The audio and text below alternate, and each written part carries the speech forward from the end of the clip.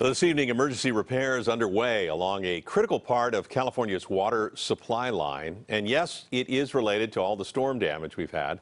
The Clifton Court Forebay is a nearly 2-mile wide reservoir in the Delta between Byron and Tracy. KPIX 5's Wilson Walker on why this little-known body of water is so important. The important thing to remember about the incident that's happening at Clifton Court Forebay is that there's no public safety emergency whatsoever. Hardly the terror-inspiring Oroville spillway collapse, but this is California's latest water infrastructure failure, a pumping system worn out by our record-setting winter.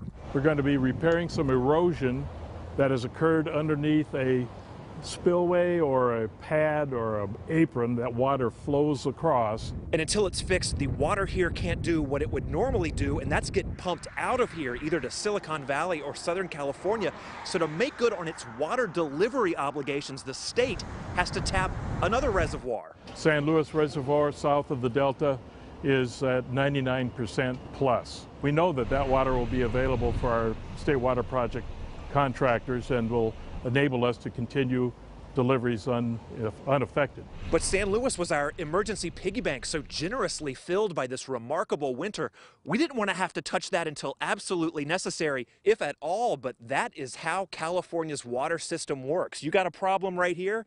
Well, it's going to cost you somewhere else. And speaking of cost, about $187 billion in unmet needs. And that is a tab we all have to pay. So, albeit on a vastly smaller scale than Oroville, count the Clifton Court Forebay as the latest crack in California's aging water system. It is not a routine thing that's occurred, but I think we have a way to address the problem.